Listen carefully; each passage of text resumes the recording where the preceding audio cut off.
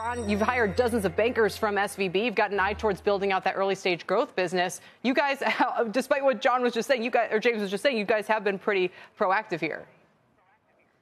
Well, of course. I mean, look, first of all, I'm not sure I agree completely with what was just said. You remember, Kelly, we had 2 banks fail out of 4,700 banks. The 2 were rather spectacular fails. And, of course, First Republic is having issues.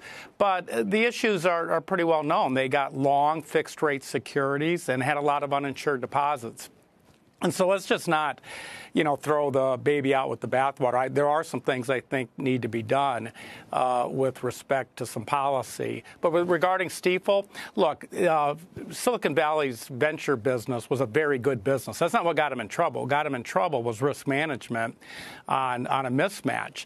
But we're excited. We've hired a number of, more than 20 bankers. We've already been in the venture banking business. And it's highly, highly synergistic with our investment bank and our wealth management. So we see opportunity.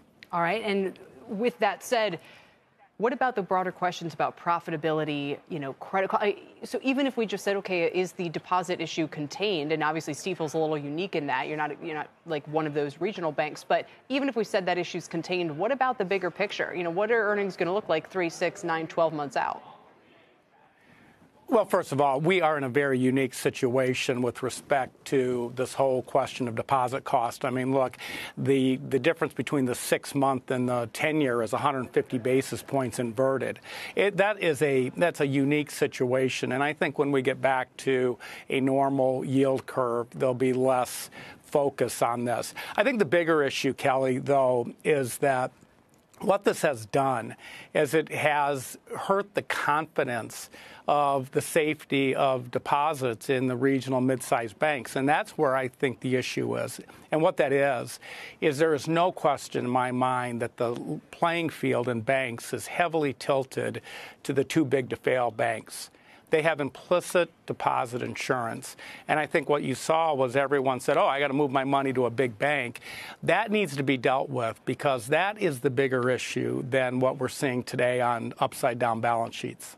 Sure. And I mean, again, this goes back to a question. Even yesterday, one of our analysts was saying, he's interested in owning the maybe too big to fail banks. So there's so much sort of gray area right now about what exactly kind of backstop we're talking about and where does it apply. And we all know the truth just depends on the kind of deposit flight we still may or may not see in the weeks and months to come. Well, no, the local economies across the United States are based upon the mid-size and regional and local banks.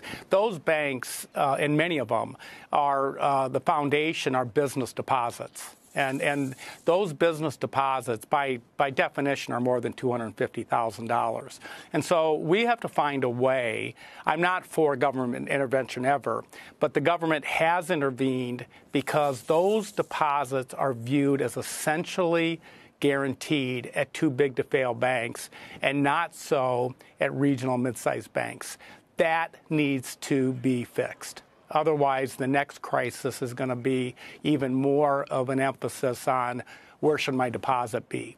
And those deposits need to stay in our local community banks. So you do think that business deposits, or whatever people want to call them, commercial transactional deposits specifically, should have full FDIC backing? Is there up to any number? I do, and I think so. Some of my big bank colleagues will probably get mad at me for saying this, but they need to pay their fair share of the FDIC premium because today they don't have to pay because they have an implicit guarantee.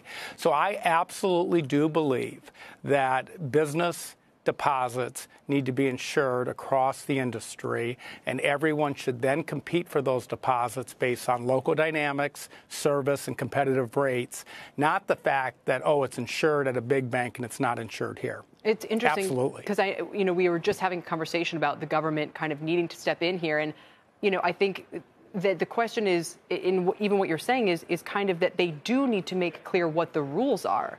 Right? That no one's saying, OK, step up here and provide, unlimited bailouts. But what there seems to be a need for is for them to spell out the rules of engagement right now in which deposits are explicitly backed and which aren't. And until they do something even like that, it feels like there could still be problems.